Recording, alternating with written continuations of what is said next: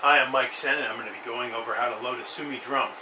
I learned how to load one off of YouTube videos, and I'm having trouble finding the video that helped me learn how to load this. It gave some techniques on how to load it, and when I do want to go load one of these, I don't want to spend too much time looking around for that video again. Wasn't able to find it before, so when I make my own, I should be able to find this quickly. Hopefully you'll find this useful. I have these Suomi drums because Leish came out with an upper, the Max 1031, that allows Suomi drum mags to be fired. Suomi stick mags, not so much. I did order a bunch of them, and then I found out the hard way. Suomi stick mags don't work, the drums do. You'll need the Shockwave Z-Mag S in order to use stick mags in your Leish Max 1031.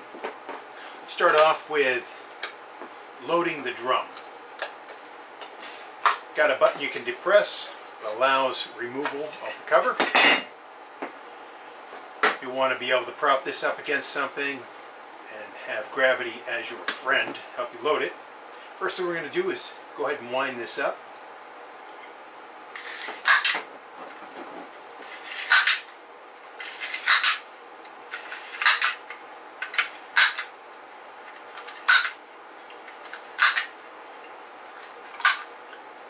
Eight clicks.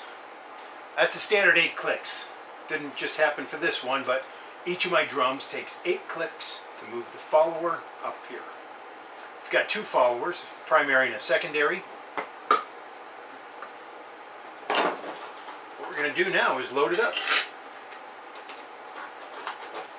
I'm using Cellier below, and I hope I pronounced that correctly, brass ammo, because Leish recommends using brass ammo, not steel ammo. I have also found laser ammo sucks. It doesn't work that well. May just be mine. No two are alike, of course, Max, but Leish makes things more consistently, so I'm feeling it's mostly the ammo. This ammo works swimmingly. I'm waiting to use that word all day. What we're going to do is we're going to load this up. Having a screwdriver helps out when you get that occasional round that falls over.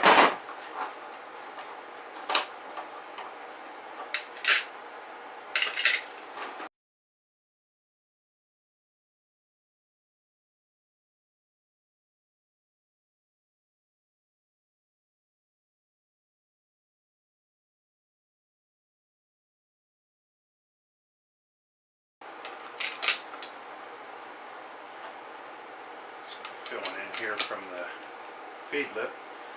That looks like it should be enough. Let's go ahead and count them just for the heck of it.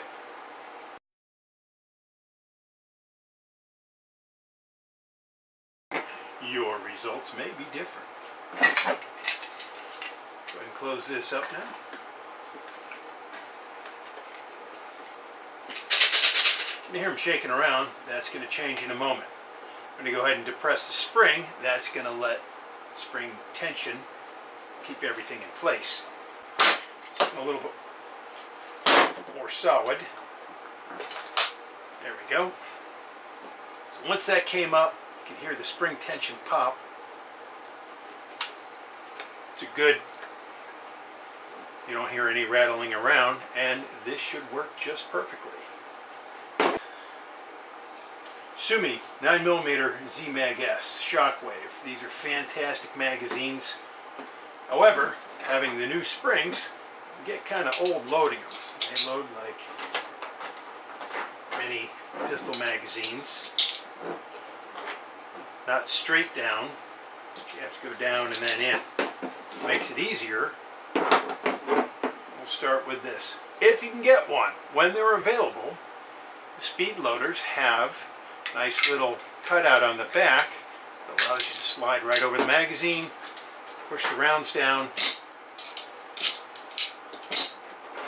and go ahead and load them. They work out nice. If you're not able to get that, and I was just able to get this one,